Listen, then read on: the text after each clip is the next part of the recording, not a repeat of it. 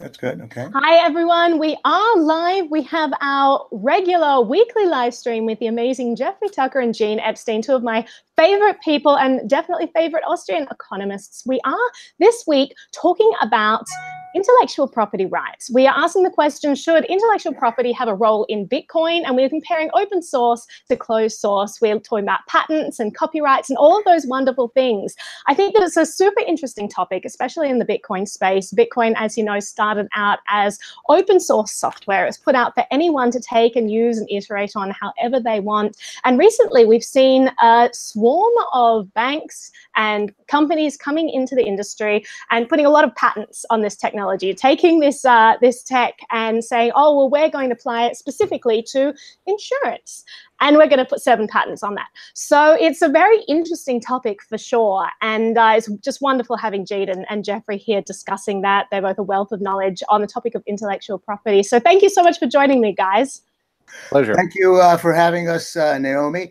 Okay. Jeff? Just before we get started, Gene, so if everyone in the chat today, if you have questions for them, I have a feeling, I have a sneaking suspicion that Jeffrey and Gene are going to more or less be presenting one side of this case.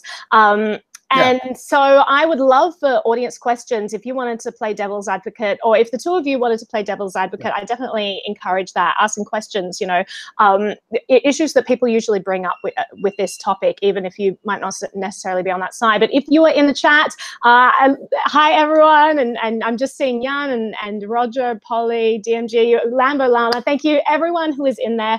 And if you have questions, please send them in, because I know that there may be people here who do not agree with what is being said. So make sure you bring your questions. I will be feeding those to Jeffrey and Dean in the chat.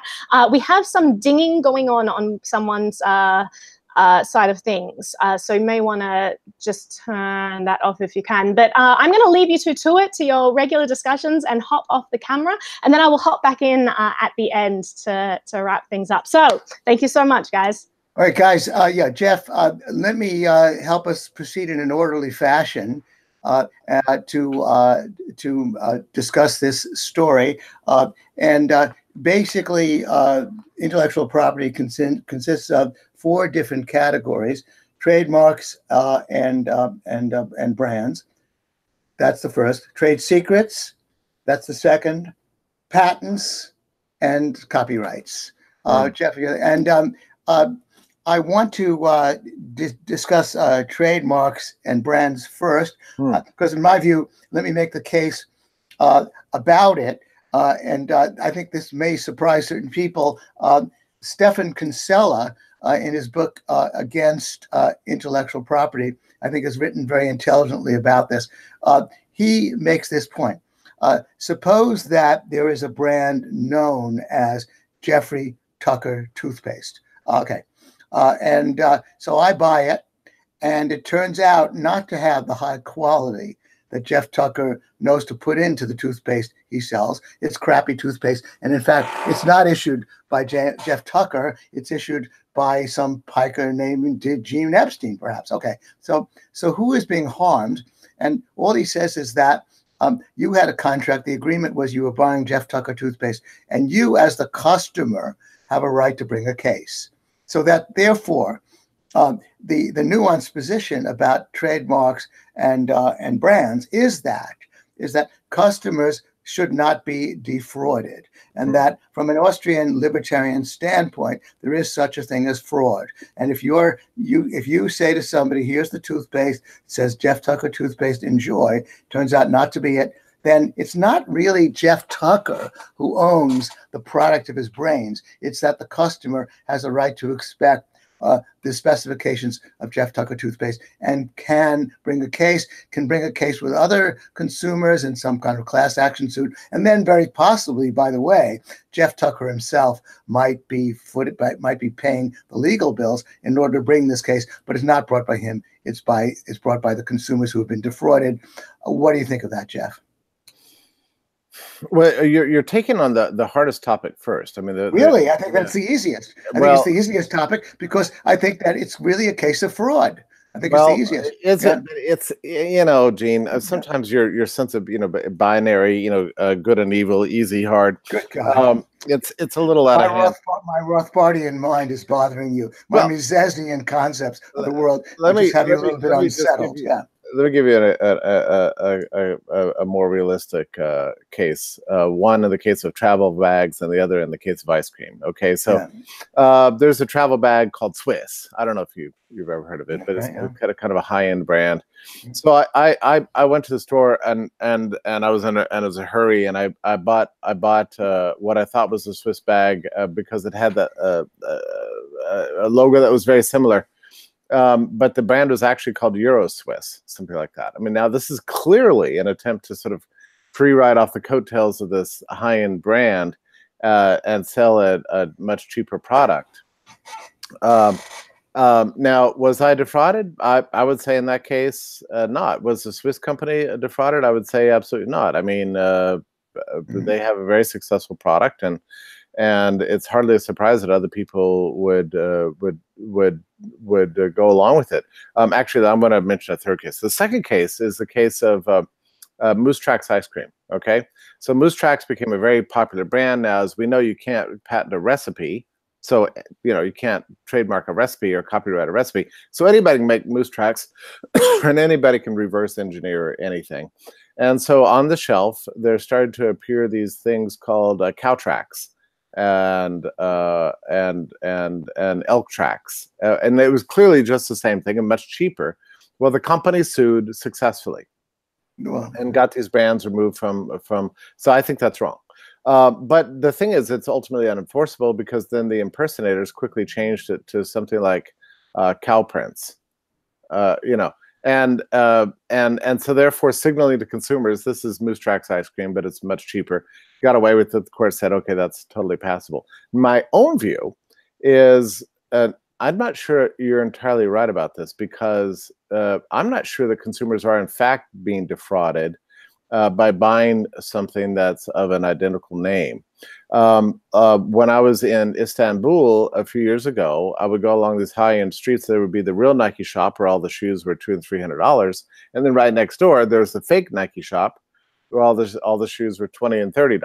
Okay, so cut off a zero, and everybody who goes into the fake Nike shop knows that they're buying fakes, right? So the shoes look the same, they're branded as Nike, but everybody knows exactly what's going on.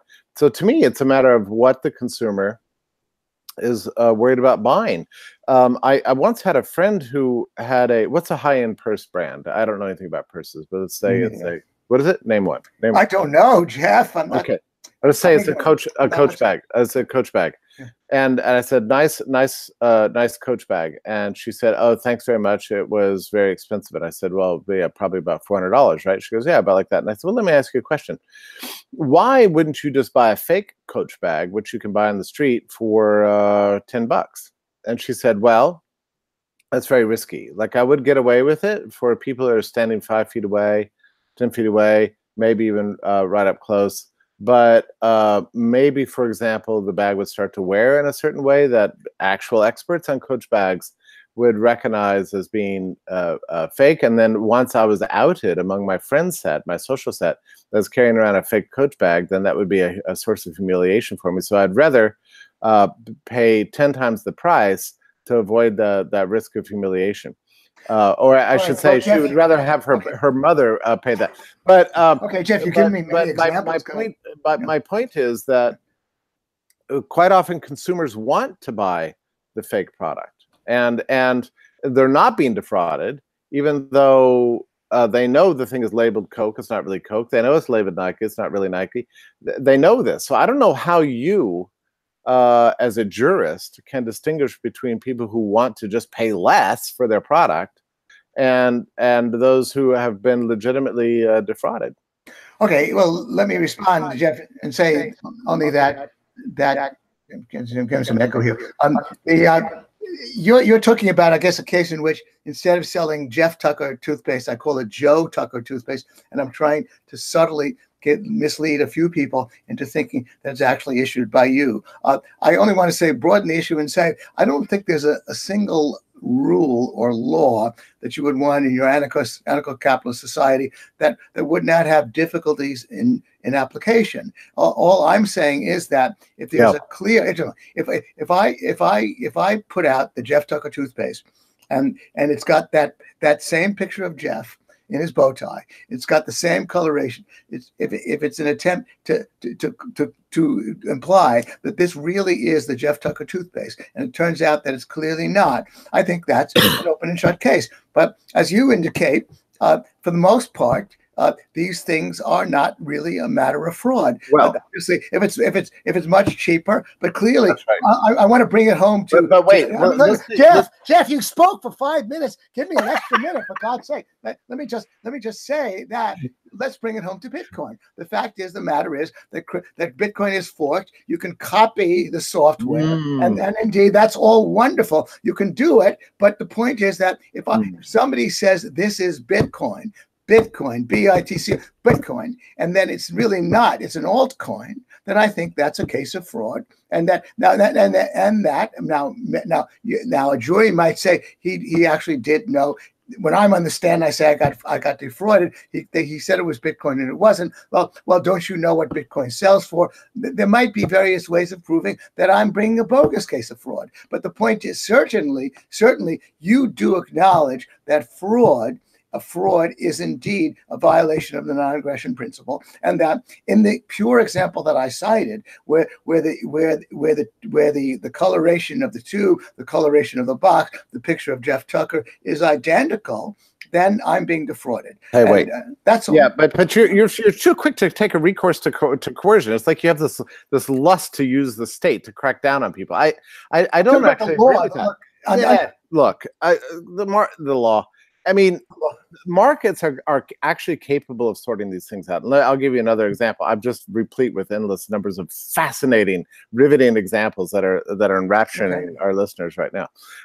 Another case is, say, Polo cologne. All right, so I go to Amazon. I think, well, here's a Polo cologne for $30, whereas at the store I would have to pay $100. I order it, and I use it for a few weeks, and I notice that the smell's not quite what I expected. It doesn't last as long as it's supposed to. There's just things about it that are kind of triggering me to, and I suddenly realize, oh my God, I bought a fake. I bought a frickin' fake, right? And so then what happens to me the next time? I'm wary. And so suddenly I realize, wow, I better more carefully read the user ratings. Maybe I shouldn't even be using Amazon to buy my cologne. I should actually go to a reputable store. I correct my behavior. Oftentimes, it's just, in other words, it's just not worth it to run around screaming in violation of the NAP and calling the state, because like that's a very costly enterprise. Sometimes the best response to what you call fraud is just learning. Now, to bring it back to Bitcoin, I mean, I don't know if you intentionally decided to, like reopen this wound again a year after the fork, but some people claim that Bitcoin Cash is fraudulent because it's really an altcoin. It's not really Bitcoin. I don't agree with that at all. I happen to think that people are smart enough to figure out there's a difference between Bitcoin Core and Bitcoin Cash, and I don't think that these over-the-top histrionic claims of brand misrepresentation have any weight to them whatsoever.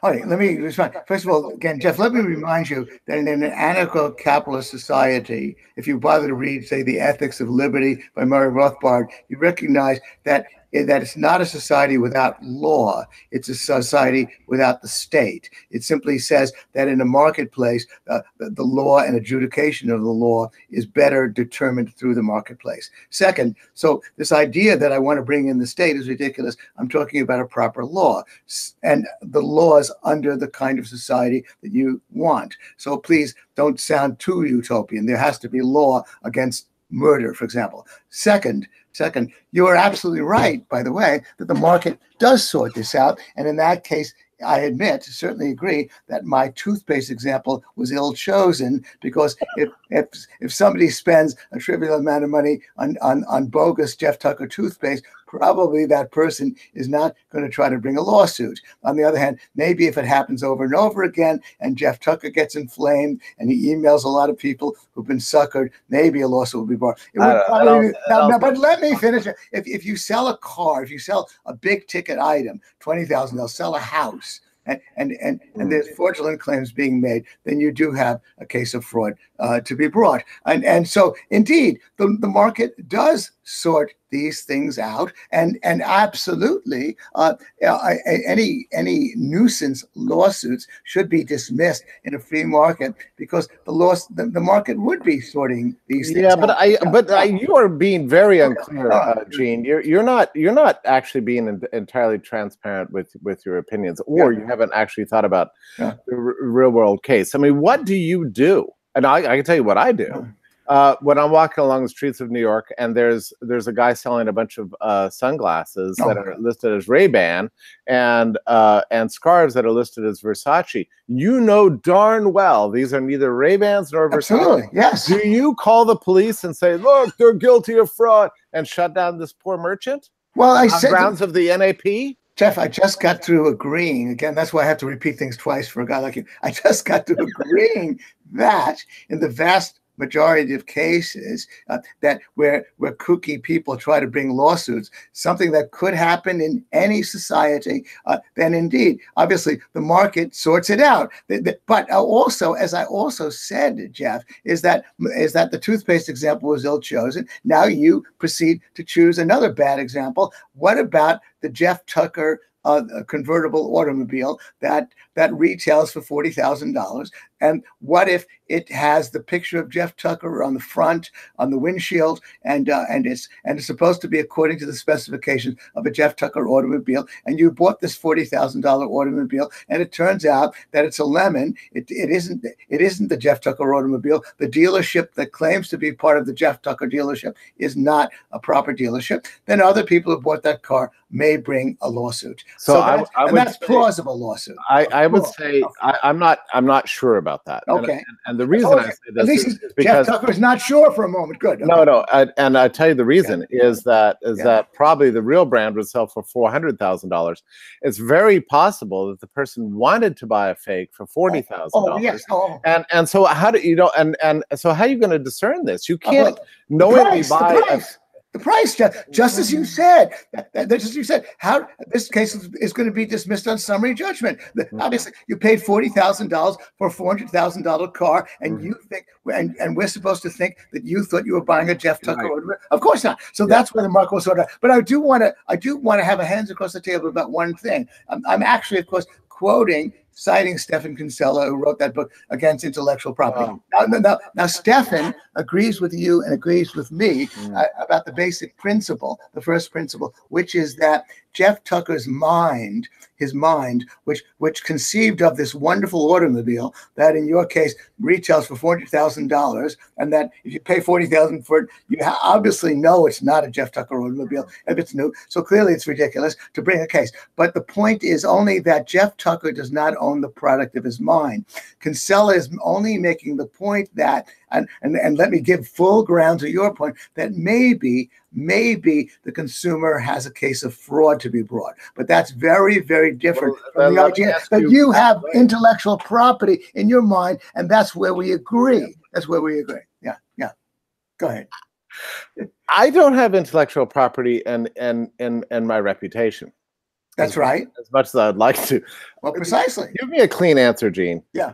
Is that shop in Istanbul that's selling Nike shoes for $20 each engaged in an act of fraudulent commerce? Well, I would say that, just as I implied, that if I were on the jury or judging this case, I would say that clearly the price was enough of a signal to the consumer that is not a case of fraud. That gets back to your point that the market sorts it out. I'm only dealing with a pure case. And those cases can arise. I agree. Yeah, okay, that's all. Yeah. I agree with you. But this is actually an extremely important point, because we have police you know, the world over that are sweeping these how would you say? We keep calling them fraud, but actually they're just pirate. Yeah, pirate goods and service goods from the street. Well, they're knockoffs. No. I like the point that generic drugs, they're called generic drugs, but actually they're knockoffs. The generic drugs are knockoffs of the patented drug, and of course, so therefore, a knockoff is a knockoff. And you know what's funny about that? Wonderful. I agree. And you know what's interesting about that to me, Gene, is to the point that the market sorts this out better than your beloved state. Yeah. When I go into CVS and I see Bayer aspirin, right? And then right next to it, a package that looks almost identical, but without all the fancy pants stuff and without the label on it, and it's just called CVS pain reliever. But it's clearly like the shape of the bottle is the same. It's clearly Bayer, right? Now, tell me if you've ever been in a situation. You're standing, and one is $5, the other is $2. You're standing there, but with a splitting headache, and you think, "Wow, $2, that's really attractive." But I really need to make darn sure this is going to work. And what do? Like an idiot, you go for the brand. I've done it many times. Now, so they can exist side by side. And here's the other real point here, and I think we're going to probably return to this theme. There doesn't have to be one winner in a market. You know, there can be a multiplicity of products available that are very similarly branded. One winning doesn't come at the expense of the other. They kind of each market each other. It's not that big a deal, and I think it does work itself out. Yeah, well, for the most part, it does. It does. I still insist on that extreme point I made about the potential for fraud, but I absolutely agree with you. We did have a question about a clear case of. Can you give me a real world case of fraud and brand fraud? I want to hear your real world case of brand fraud that you think is actionable in some way. Well, you know, I can't, and I plead that I can't on the grounds that this thing is is often so specifically policed that I guess nobody would try it. So and it probably exists. There is, but I guess I can't. So look, if you want to say that in a way, this is completely, nobody's really going to try to market a Jeff Tucker automobile for $400,000 and pretend it's Jeff Tucker. Yeah. Nobody will even try it. That's fine. That's fine. I'm bugged by your fraud language, and because I think it opens up some problems. I mean, like even today, there are probably thousands and thousands of products being marketed on Amazon as the real thing that are not actually the real thing. Oh yeah, no, indeed, yeah. As a matter, I'll tell you, I listened to a shocking interview that Tom Woods conducted with a guy who's now got a website in which he analyzes compounds and other things that are released. I'm trying to remember what some of the products were, and he's found just an incredible case in which the ingredients do not, once he analyzes them as chemical compounds, the ingredients do not respond to what corresponds to what it's called. And in that case, it seems to me. It really is up to Amazon to police itself, and rather than taking recourse to the law and to language of fraud and all the rest of it, basically Amazon says, you know, our consumers want to have some sense that what they're buying is actually the real thing, or if it's labeled as the real thing, it's not really the real thing. It needs to somehow very clearly indicate that this is fake Jeffrey Tucker toothpaste or whatever, you know, whatever the thing is, whatever the consumer wants. I think the market manages this much better than the law, and this is actually extremely important point, because that, I mean, you know, you and I both complain about the too expansive power of the state. And the enforcement of brand trademarks is a huge excuse for the expansion of this, over the last, you know, really 150 years or something like that. And by the way, it never works, right? I mean, you look at something like Coke, you know, as soon as Coca-Cola came out, people figured out how to reverse engineer it. The recipe is not a secret. That's all BS. So Coke had to come up with innovative ways to market itself, and it tried this. It started like suing its company. Finally, it came out with this they realized that since they couldn't make a distinct cola, what they would do is invest. Their moat around their business was they had a lot of capital, so they invested in a bottle making plant that would make a very fancy, unique bottle that nobody else could replicate, and that's how they were able to signal to the customer that this was the real thing. Well, I think I'll let you. That's interesting. I'll let you mind launch have the last word. I think that interestingly, that the fact that this guy has a website and that he tests things, we would all want to subscribe, and we'd all want to avoid buying these products rather than bring a lawsuit. And I completely agree with you there. So you make some good points in this regard, Jeff. I want to move on to trade secrets, and trade secrets I think are a little bit more complicated in my view before we get to patents and copyrights. And so maybe you're not, and maybe you want to have the first statement about trade secrets. I'm not good on this topic, Gene, but I will say in principle, it makes sense to me that as a condition of employment, you could be required to keep secrets from competitors, and that if you sold proprietary information from a company to a competitor, that could actually be illegally actionable. And when Donald, and that sounds right to me. It sounds right to me. In other words, that trade secrets should exist and do exist. However, let me just say, and again, I've not, and you probably know more about this than me because my good friend Stefan Kinsella rails against trade secrets also. Is there some sense in which trade secrets are not what I just described, purely a matter of contract, but rather are something else? Yeah, well, and I want to return to the basic principle, which is why you and I are uncomfortable when it comes to brands or when it comes to trade secrets.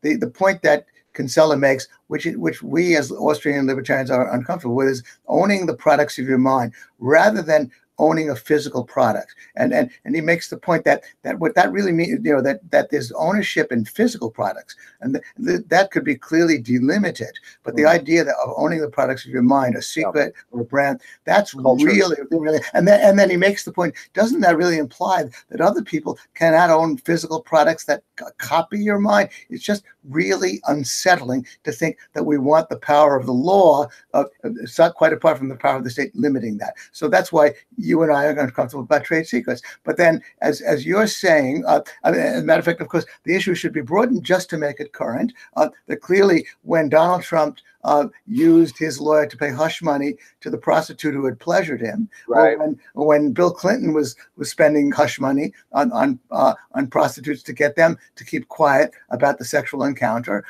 then you would say, or that every worker at the White House is forced to sign a non-disclosure, non-disparagement. Yeah.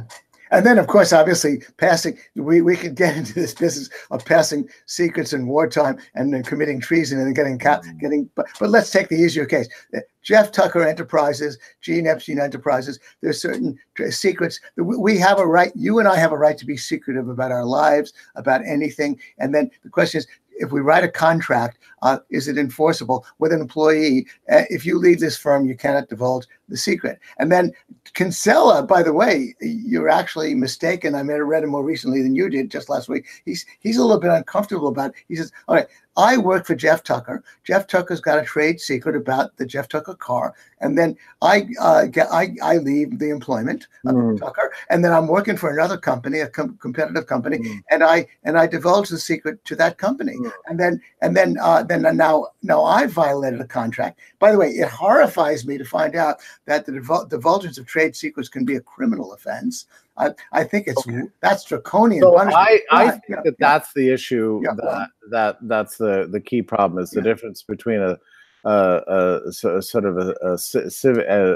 actionable offense that's in the civil law, where you're just entitled to compensation, versus the criminal law. Maybe that's the real issue. Still though, you look, if you can bring a civil case against them, but I want to get to the next part, which is Kinsella says, but then and of course Rothbard and others have issue with this too. So now I tell a third party at that competing company. Okay, so I tell Joe Blow.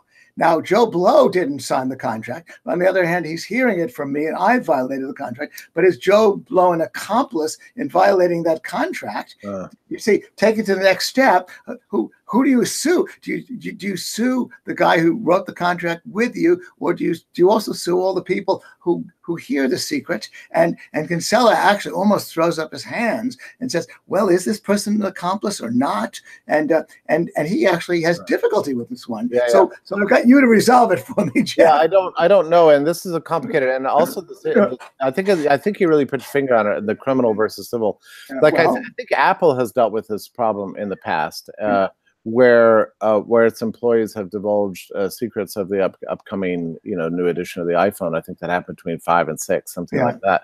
And sure enough, the criminal law got involved, and I think that's where we should have an argument. This is not all right. Well, okay, but still, it's uncomfortable to bring a civil case. To bring a civil case against third and fourth parties who hear the secret, and then on top of that, if you actually, but then if you read. You read these little websites like from lawyers.com that want to inform you on these things if you want to sue. So they even say, on the other hand, if Joe Blow thought up the idea himself and didn't hear it as a secret, then my God, the very thing you're talking about. That is fascinating. Yeah, well, that is probably a more common case. Yeah. And in fact, in that case, the invocation of this trade secret law would be a case of intellectual monopoly. I mean, basically, you're saying, I thought of this. This is mine. Nobody else is allowed to think of it independently. That's where we get into real. Right. And see, this is the irony. Richard Epstein, and no relation, but quite a guy and a little bit crazy, but brilliant as well. He wrote his best book is called Simple Rules for a Complex World. And he's writing as a lawyer, and he's saying, look, a complex world needs simple rules. You don't want rules that bring up so many cans of worms that you make lawyers rich. You don't want rules that attract the lunatics who want to bring nuisance lawsuits. So I think that even though Richard Epstein, by the way, is all for this intellectual property thing, he would be arguing with us.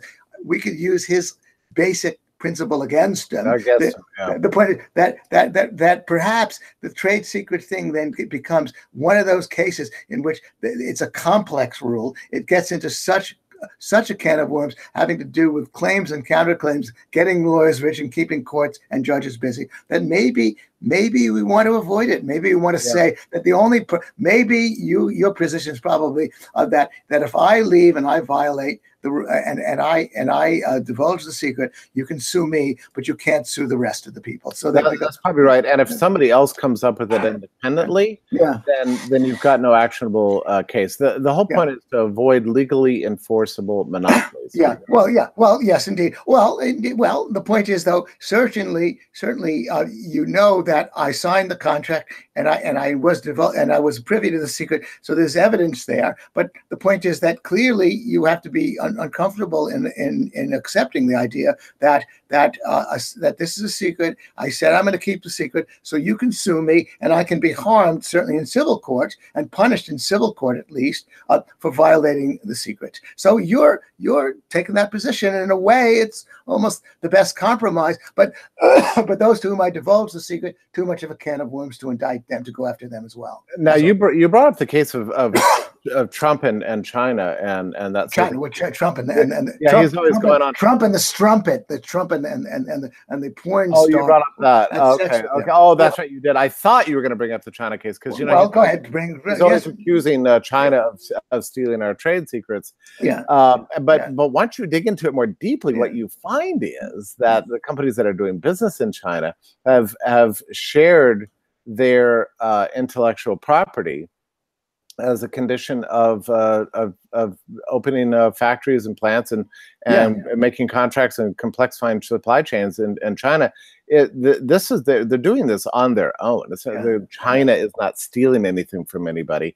Now, maybe the companies in question, whether it's iPhone or somebody else, would rather not do this and would like to have the power of the U.S. state brought against the government of China to force China to stop insisting on such terms. But in that case, I think it's just a clear case of government overreach. I mean, there is such a thing as intellectual property imperialism, I think, absolutely. going on here. I want to go back. I saw a question flash the screen, and I wanted to add, I think it has something to do with Bitcoin. You were making, I want to revert to one point because we should keep it up to date. The Bitcoin people want to be heard from. I said, I claimed that I talked about fraud in Bitcoin, and my reaction would have been to you, if it's called Bitcoin Cash.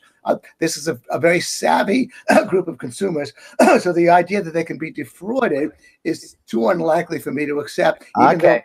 So what? But what's your position is that as well, right? Yeah. It was funny to me the way you presented it, because the way you put it up, and probably very naively, and Gene Epstein is nothing if not naive. Right. Yeah. Go ahead. Yeah. I thought you were preparing a little brief against Bitcoin Cash, Bitcoin Gold, Bitcoin Private, all these other. Well, no, they're signaling again. They're signaling. Well, no. You raised a good question, which is, how often does the really pure case of fraud arise where somebody is saying this is really the Colgate toothpaste? Unlikely. And indeed, you're saying that in the vast majority of cases, the market sorts it out. The signals are clear. This is a knockoff. No. It's not the thing itself. But I wanted to mention, there was a question about Bitcoin and the forking, and Jeff and I agree that there has been.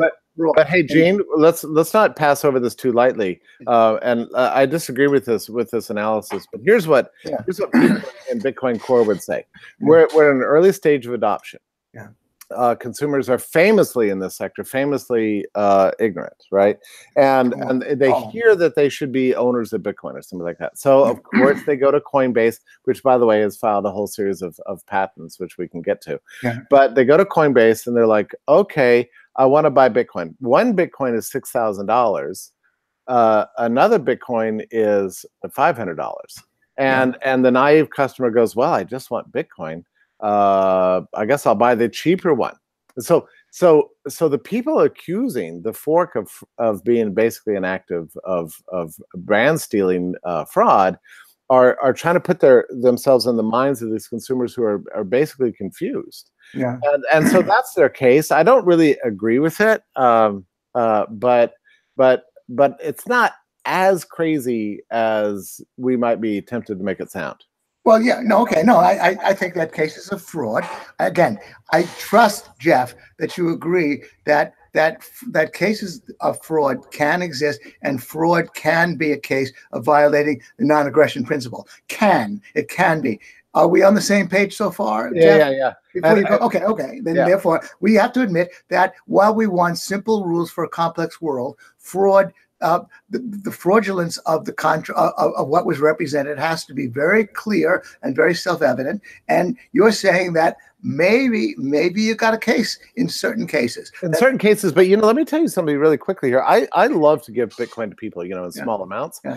And as you probably well know, that stopped being basically possible, at least not reliably so, in about 2017 for Bitcoin Canonical, I guess we can say, Bitcoin Core, the first Bitcoin.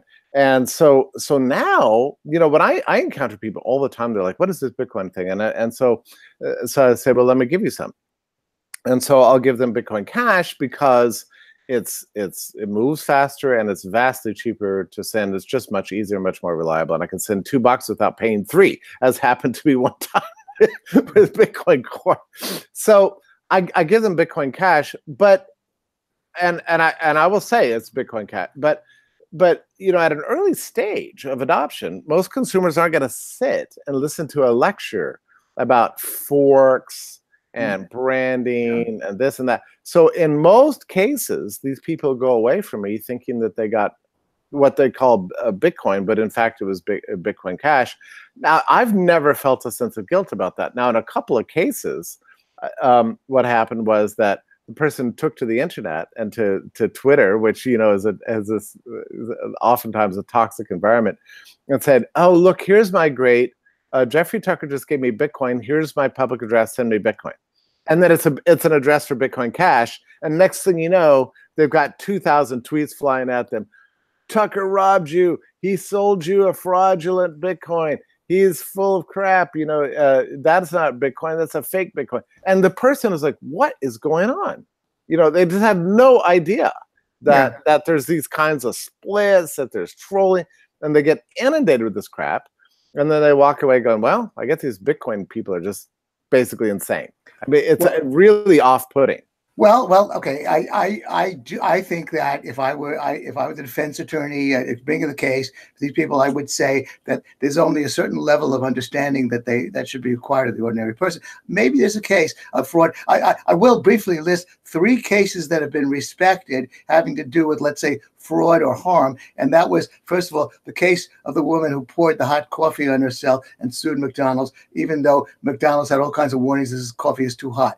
A second case is people who sue McDonald's for getting fat.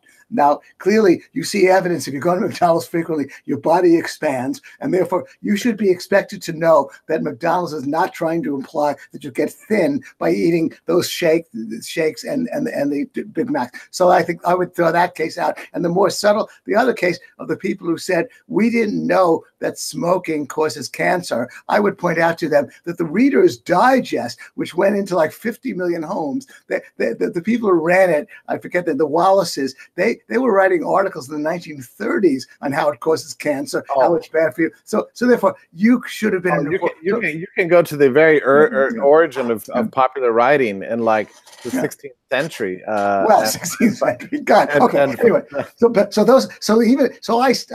I'm more or less on your side, but I can imagine Bitcoin gets a little complicated. We should get to.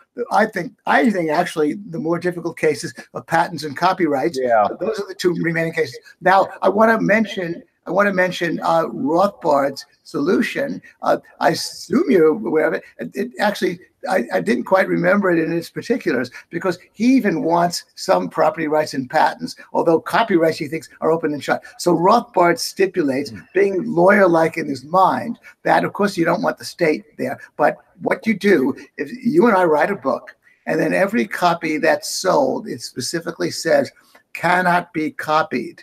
This cannot be copied. And then if you invent a machine, then you put on it, cannot be copied. Now, Rothbard admits that in the case of patented products where it looks the same, but it's not precisely the same, difficult to enforce, but he even says maybe it's okay in certain cases. If you invent a wheel, the concept of the wheel, you're the first guy who invented the wheel. Now that has to be copied in its exactitude. So you say, hey, look, this cannot be copied, so you have protection. But then Rothbard, being a writer, perhaps says, well, in the case of something you've written down, then it's enforceable. It says, I, Murray Rothbard, have written this book. It cannot be copied. This is part of the contract. And therefore, obviously, if you copy it word for word, the violation of that copyright is clear. So he's only saying that these are enforceable contracts the way you stipulate that it cannot be copied. So that's where Rothbard would protect these intellectual property rights. And what's your reaction? I'll react to that by asking you a question. Let's say you go to the grocery store and there's a bin of potatoes. Yeah, potatoes. Okay. And the potatoes say, these are for potatoes au gratin. Yeah. Okay. And so you're like, okay. So you get them home. You're looking at those potatoes and going, I think I'm gonna turn them into French fries or actually just mashed potatoes. Jeff, are you going off the deep end? Are you talking about our earlier cases of fraud and misrepresentation? No, I'm talking about this copyright thing. I'm just saying. Can't you deal with a book? You are now the owner of the potato. Are you bound by the sign that you saw at the grocery store that said all consumers can only make potatoes au gratin? Are you legally bound to respect the terms now that you are the owner of the frickin' potato? This is your potato? Why do you say no? Yeah, I said, oh. Okay, but you see what I mean, right? You've got a contract. You made a contract with Kroger that you're not going to make mashed potatoes out of these potatoes. You're going to make potatoes au gratin. It's no different from a book that says, if you buy this, you can't copy it. Wait a minute. You get it home. It's your book. You can use it for firewood. Rothbard would stipulate that if you want to buy Man, Economy, and State by Murray Rothbard and put it in your furnace or put it in your fireplace, he can't prevent you from doing that. So Jeff, so that's why your example is just not that good. No, you don't have to read the book. It's just that you cannot allow. Okay, so let's change my example. So the Kroger says, please focus on a book. Jeff Tucker's book. Jeff Tucker, you've been. It's your book. You published a book. Okay, and then and he says, Jeff Tucker says you cannot copy this book. And so Rothbard then, by the way, says that means that you can read it, but you cannot duplicate it, because that was the contract. Then he says that then if you allow somebody else, you can't sell the rights to duplicate to anybody else, because you can't sell any more rights than you've bought. Okay. And then this gets back, by the way, the basic thing. Then how many people do we sue? And how many people? I mean, I think it gets very messy. Okay, let's stick with your book case. Obviously, a lot of people who write books are bothered by this. You write a song, you write, can it be duplicated? Yeah, I got to sing it. Okay. By the way, one of the funniest things about Atlas Shrugged is pretty funny, because you remember there's this. Well, my God. There's this composer who's one of the guys who went off to Galt's Gulch, right? And he's got, I don't know, remember which symphony it is, the Seventh Symphony, and I forget his name now. But some guy's like whistling the Seventh Symphony on the subway, and the girl, the hero of the book, hears it and goes, so there's the Seventh Symphony. So as I'm reading this, because I'm so scrupulous about this IP point, I'm realizing, oh wow, you whistle that symphony on the subway, you're violating the rights of that composer, technically, according to copyright. Yeah. Let's take that. I probably would have sued you, by the way. Anyway, so in other words, a really clever plot twist in her book. Yeah. It turns on the violation of rights according to her terms, and she doesn't even know it.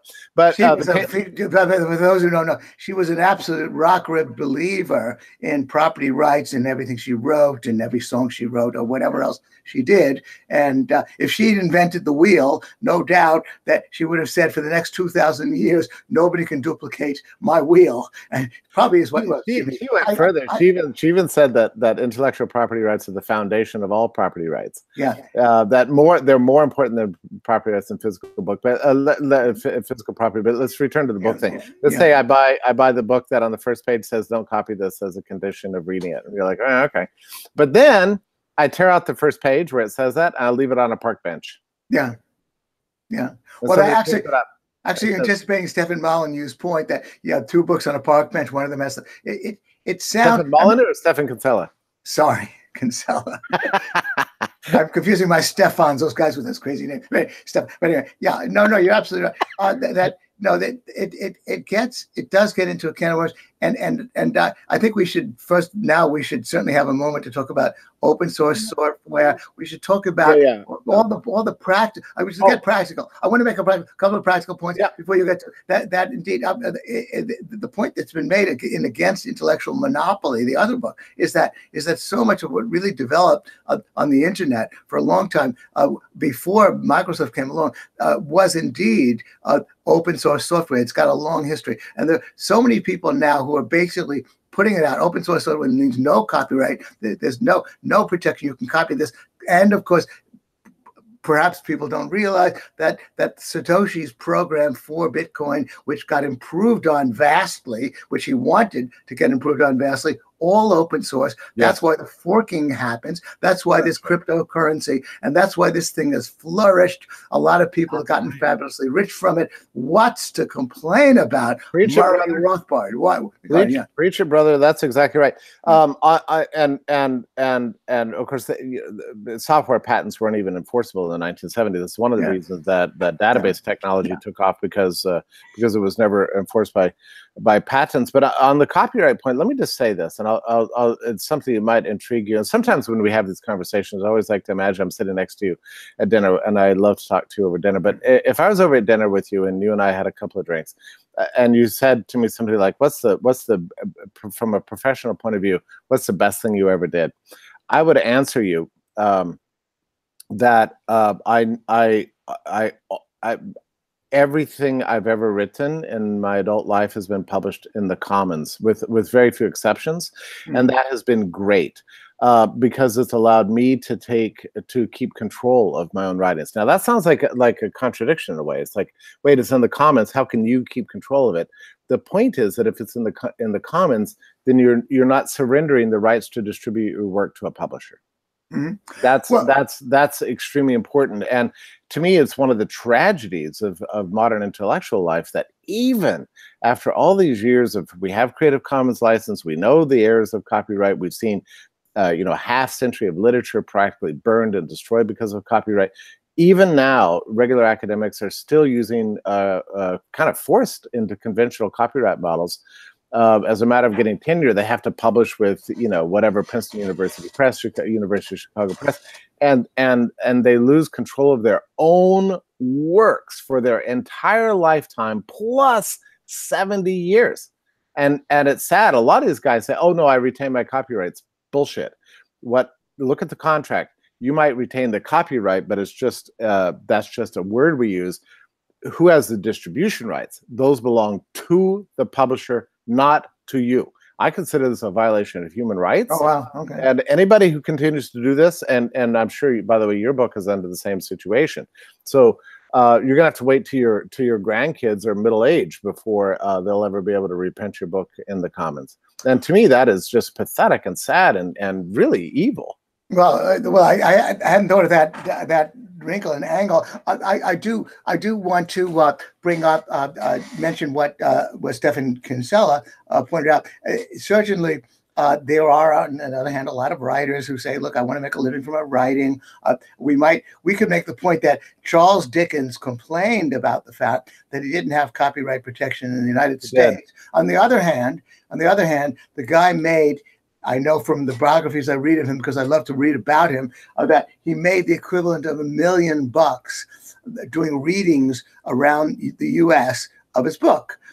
So therefore, he was greatly helped by the fact that the books were issued as freebies, not really freebies from his standpoint, but his fame preceded him, and he could do readings. No, he was like the Grateful Dead, right? I mean, giving away the music for free and charging for the concert. And then he makes. There's another very good point that Kinsella makes, which is that if Jeff Tucker wants to make some money from his book, or anybody else with any kind of name, go into crowdsource, go into a website and say, "I'm about to issue a book. If you want a copy of it overnight, send me $5." And therefore, obviously, the consumers are not going to be able to organize. You get $5, send $5 in the mail. You can, before it's published, and you can get a copy of his book. And Stephen King can do the same thing, and of course, make far more money from this. And so there are lots of ways for people to make money from writing books. Very few people do, though, and every it's fascinating to me. Every writer is just so anxious to flatter himself or herself. They enter into these royalty contracts that are contingent upon giving away the distribution rights to some big shot publisher, and they always imagine themselves to be the next New York Times bestseller, and they're going to get rich. And that happens less often than you win the lottery. Well, yes, and you could probably do just as well by just getting a name for yourself and issuing. And I mean, you might if somebody has a physical copy, or buys a copy online of your book, gets a special code and has the right to ask you 2 questions about your book. It oftentimes, if it's a novel, lots of ways to make money. Probably in these days, more money than you can make through an established publisher. I do want to hopefully conclude. That's probably right. I think that's probably right. You can publish on your own, and put it Creative Commons.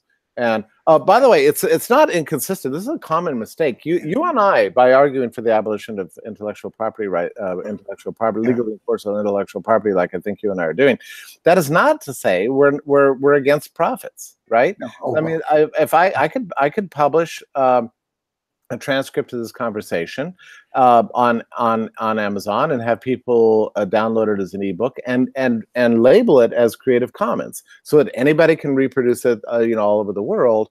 That doesn't forbid me from charging people for downloading our canonical edition. Those are not inconsistent. Just because we're not arguing against profiting off your ideas, we're just arguing against using the coercive power of the state to create a monopoly in those ideas as a way of extracting rents from consumers in a way that's inconsistent with market economics. By analogy, by the way, I recently encountered a deal where I emailed a very well-known person in the blockchain industry to ask him if he'd debate in my Soho forum. So I found that there's now a vendor that says that you post a card or whatever, and if he responds to you, then we charge you $20. No, we don't. If he doesn't respond to you in 6 days, then you charge nothing. But if he does respond, then it's $20. So they get a piece of it, you get a piece of it. So of course, to me or to you, Jeff, I don't know if people would pay $20 to hear from us, but you or I probably have to charge $2. But then again, we might make it up on volume. And I don't know if you've thought about this, Gene, the way we use our language. Yeah. Yeah. But we often say that we're downloading a book from Amazon, or we're downloading a movie from Netflix. And I love the language that Amazon uses on its movies. You can rent it, or you can buy it. Of course, we do need to understand that this is all metaphor. It's all just ways that they're talking to us that make sense in our stupid lizard brains, because these are all infinite goods. There's an infinite quantity of movies out there. There's an infinite quantity of books. And I don't mean distinct movies. I mean, like, each individual movie has potentially infinite number of copies. Yeah. You're not actually buying the movie. You're not actually buying the book. What you're doing is purchasing the scarce good of the downloadable service. Right. Yeah. Okay. Yeah. Well, okay. This gets into, obviously, movies still. It's much cheaper to make a movie than it used to be. The capitalist technology has made it possible for many people to make movies who couldn't before. The cameras are very cheap and wonderful. So, but it does still cost a lot of money to make a movie, and so we have to figure out ways for people to get their money back. Absolutely. To get remunerated. And having a delivery service that people are willing to pay for. That's a great solution. I remember 15 years ago, people used to argue with me, or 10 years ago, really. Oh, you could never have movies put in the commons because there would be no model for profitability. Well, guess what? The market figured out one. Well, maybe they could, just a moment, Jeff. I hadn't thought of this one. So, but if the movie's out, then I could do a copy and I could sell copies. I could do knockoffs of the movie. Wouldn't that be possible? I could copy the movie. Can't I duplicate it? Isn't that a problem, Jeff? In a word, yes. No, I mean, in a word, no, it's not a problem. Yes, you can do that. Why isn't it a problem?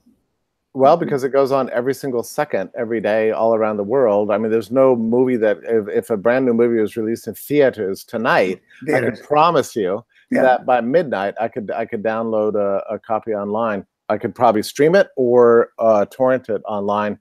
And this goes on every single day. They are available in the streets of New York. Well, yeah, I actually wanted to deal with the most. Oddly enough, we haven't spoken that much in the time we've taken about blockchain technology, Bitcoin software, because by and large, that's a kind of, I mean, despite the disputes and the patents are obviously basically destructive. I just wonder if anybody out there disagrees with us. The patents have not been good. And there's so many easy cases to show the flourishing of open source software. Oh, absolutely. And open source everything, like recipes you can't patent. There's still recipe books at the store. By the way, you know how they got around that? Because you go to the store, right? Or you go to Amazon, you want to learn how to cook like an Iraqi or whatever, whatever the thing is. I have a Jerusalem cookbook that I bought. The reason we buy these things is because of the beautiful pictures, not the recipes. The recipes are in the commons. Yeah. You can't even now copyright a recipe, but you can put together a beautiful physical product with great pictures.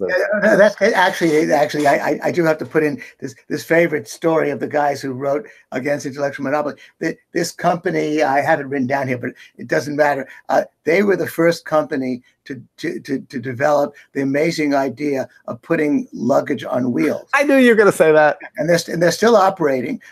They're still selling their product. And I don't know. I mean, actually, it's not explained why they didn't try to patent it. They recognized full well that once the product started to sell, everybody would see it in airports, and it would get copied right away. And they're still flourishing. They still made millions from it. Right. And that's same with the Crocs shoes. Remember those Crocs shoes? You probably hate them. If I know you hate Crocs shoes, or maybe you love them. I don't remember. Maybe you're the kind of guy who loves Crocs shoes. Humanity's split between pro. Anyway, they patented it, and I remember the time thinking, you're not going to get away with this. Anything that's popular, people are going to copy. Sure enough, so there's like this suing everybody. Yeah. And then 2 years later, crock-like things were everywhere, all over Walmart, and not made by the crock company. It was basically the same thing. And the crock company faced a huge problem that it turns out that it wasn't enough to make one stupid waffle-looking shoe. They had to make a whole variety of shoes. So they got creative and innovative and started putting out more products, more colors, more designs, and got profitable again. They got profitable not because of the enforcement of their intellectual property rights, but because they became innovative. That's the key to winning in this world. That's right. And actually, in this vast subject, we could dwell at, because and again, especially the book Against Intellectual Monopoly dwells on this, the whole history of all the harm that's been done by the copyright and patent, especially the patent industry, the way in which James Watt, the famous guy, the Watts are named after him, but he used patent law to slow progress down. People use patent law all the time to slow progress down, and progress has been slowed in the internet. Yeah. Because another example is that bastard Eli Whitney, as Murray used to put it. Oh yeah. Remind me what? Oh, he had the cotton gin. He claimed I know the cotton gin. They invented the cotton gin, but it's actually his wife.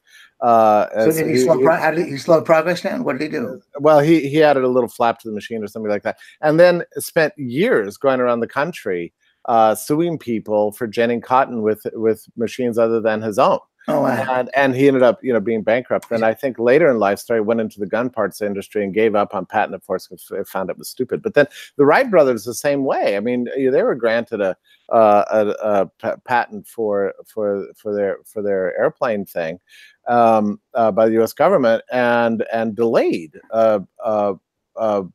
technology and airplane technology for 2 decades. So by the time World War I came along, U.S. didn't have any decent planes. We had to buy all our planes from France. Yeah, well, the Wright brothers, amazingly, both heroes and villains, because obviously the way these bicycle mechanics, well, I was recently told that bicycle mechanics all over the country were working on airplanes, but the way these two bicycle mechanics went to an island and did wind tunnel tests, and at the same time, the government-funded Smithsonian was trying to launch planes that kept crashing. Oh, I know. Those guys were incredible, but indeed, they became villains later on, yeah. You're kind of fascinated by things like economic measurement and how do you measure the cost of things. This is a really interesting case because it's almost impossible to measure the cost of the delays of development that have been caused by patents. I mean, because as Bastiat said, you're necessarily talking about unrealized wealth, and the costs are necessarily unseen. Oh yes. And it's also especially kind of wicked the way the patent office works, because historians, trying to find an easy way to discover the history of technology, they always go to the patent office. They're like, oh, the light bulb was invented here. Oh, the phonograph was invented here. This is the telephone thing. And they look who owns the patent and give all credit to the patent owner. I mean, this might be completely wrong so far as we know, but it's what we do. Oh, I agree. No, this is what I agree with you completely. The evidence of things unseen, of course, is most applicable to all the entrepreneurial and innovative talent that's squelched when we don't allow immigrants in, or when society treats certain groups as subservient, or when patents protection stifles innovation. We don't know what fantastic things could have happened, and so it's beyond measurement. Absolutely. But I want to return. To that, Gene, I have to say sursum corda, which is Latin for lifts my heart. Yeah. I hear you quoting St. Paul. Oh, okay, but how did I quote St. Paul? Evidence of things unseen. Oh, that was him. Okay, I thought that was Bastiat. But anyway, but I want to end. I think we're running out of time. Naomi doesn't want us to operate for more than an hour. So we have to end on what seems to be the most difficult case, which is that patented drugs. It's interesting that Tom Palmer, libertarian, is against intellectual property, but he admitted that they were a hard case. And he said, well, one case doesn't make the case anyway. But he really sort of backed off about patented drugs, very difficult. And even the intellectual monopoly guys against intellectual monopoly, we're very worried about that one as well. And I do want to address that in a couple of ways. Yeah. First, to say that clearly the double-blind clinical trials and all the limitations and all the costs imposed by the Federal Food and Drug Administration very likely kill more people than lives. They probably sacrifice more lives than they save, because there are 5 and 10-year delays in bringing out life-saving drugs, and those delays cost lives. And there should be, even if the FDA operates, it should be optional. The most egregious case, of course, was when gay people were rebelling against the FDA at the time that drugs that now can keep you alive, even if you have a condition, even if I forget the terminology, even if you are, you don't have AIDS, but you are susceptible, that drugs could keep, they said, bring these drugs out, we're going to be dead before you approve them. So that happened. So therefore, if the FDA would only abolish itself or back off, the market would sort itself out with respect to developing drugs and having people take chances on whether they want to take a life-saving drug or not. That would make a huge difference for the drug industry to begin with. But I want to make one further point, which is that Peter Huber in particular has written about this in The Cure in the Code, that really the FDA is an anachronism anyway. It's an historical argument, no longer a present day argument, because real drugs and medications are going to be targeted to individuals through DNA, and really the whole thing about the clinical trials and all the time and expense it takes to bring out a drug, that's going to be really off the table, and the FDA really should change its ways in that regard. Third, and finally, it gets back in a way to the Rothbardian point. If you feel that not enough is being done to achieve certain ends, like not enough is being done to feed people, to help hungry people abroad, to bring out drugs that are costly, to fund research, to fund universities, donate. There's a lot of the philanthropic dollar can be sold big time on things that really need to be done. And if this is a problem with drugs, the philanthropic dollar will probably gravitate to it because they love to fund research. And let me tell you, first of all, I love absolutely everything you just said, and I have nothing to add to it, and it's exactly right. But we should be very clear for anybody who's listening who thinks, oh, Gene and Jeffrey are just condemning anybody who gets a patent. The vast majority of patents these days are taken out defensively. Yeah. In other words, you have to do it as a way of, first of all, venture capital these days and investors, they want to see evidence of your patent your war chest, or whatever you want to call it, patents. There's that. You simply can't get investors money unless you've built a patent moat around your business model, which is tragic to me and evil. But the other thing is that oftentimes you patent things to prevent yourself from being shut down later by somebody else who comes later and patents you and retroactively accuses you of violating patents. I mean, when Coinbase took out a patent for its technology, blockchain technology, it specifically said that. It said, we are not going to use this aggressively. We're only using this to guarantee our right to innovate and to produce. And I get that. Yeah. And so we should be clear about this. This is not an attack on people who seek patents or companies that are looking for them. And the way to heaven is not, always just to eschew this, because we're in a complicated legal environment where you're sort of more or less forced to get patents as a way of permitting you the liberality to actually do the business you want to do. Yeah, Jeff, that was well said. And Naomi usually flashes a "please shut up, guys" now, but I haven't seen it. I noticed from the time that we've taken more than an hour's people. Yeah, we should wrap it up. And Naomi, there she is. And the issues, and it's just basically, this is intellectual property, the product of your mind. It's in the ether. Murray Rothbard basically said that you don't own your own reputation, because the reputation, your reputation exists in the minds of others, and you don't own their minds. And similarly, your ideas. You don't own your ideas. Your ideas, you own your own mind, but once your ideas go out there, you don't own them. They're in the minds of others. So, and you don't own other people's minds. You don't own other people's physical property. And in a way, that really sums up the whole idea of intellectual property. I spoke to David Friedman, who actually makes a utilitarian, and he actually said with passion, but when you work on some great idea, isn't it great to own it? Well, you know, again, that's a nice sentiment, but it's a matter of right. It's great to own it. Well, I would say you do own it, and so does everybody else. Yeah, exactly.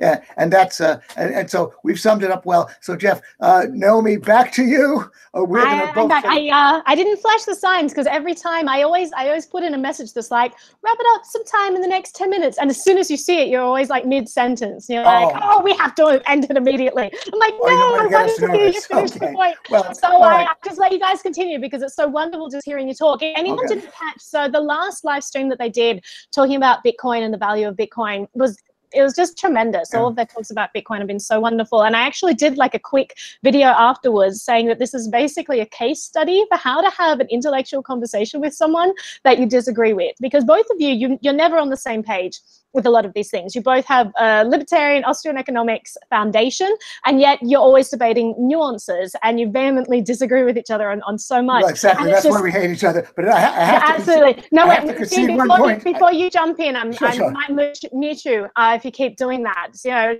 my prerogative to speak over you. I just want to give a compliment to you both because I just think it's so wonderful to see you disagree on all these issues, but be able to discuss them in this wonderful, intelligent, informed way that is fun, and you always take jabs at each other, which is always hilarious to watch, but you also are so open-minded and always hold out the possibility that you could be wrong on something, and you're always learning from each other. So I just want to thank you both so much for making this just the best high-level conversation I have all week, and for sharing this with my stream. Getting text from a lot of people telling me that, so that's you said it well, Naomi, and sorry, I can't interrupting Madam Brockwell, who runs this show. Absolutely. Yeah, you can't do that. But I do want to acknowledge that thinking back on every session I've had with Jeff, including this one, I do come away having modified my views to some extent after speaking to Jeff. That's awesome. That's the highest compliment I could possibly pay. I feel the same way.